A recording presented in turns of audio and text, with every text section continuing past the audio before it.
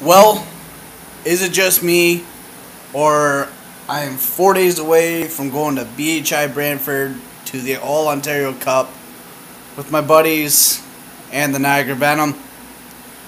You know, it should be a good weekend coming up. I got a game Tuesday with the Warriors in D4 against the Predators. I'm hoping we win that one, so at least I can go and relax for a few days before I go. And hopefully my knee is a lot better. It probably won't be 100% come the weekend, but I'll make the best of it. So anyway, stay tuned. More video content is coming this week. Hopefully there's more St. Catharines Falcons signings. This is video 520 and officially 80 videos away from 600.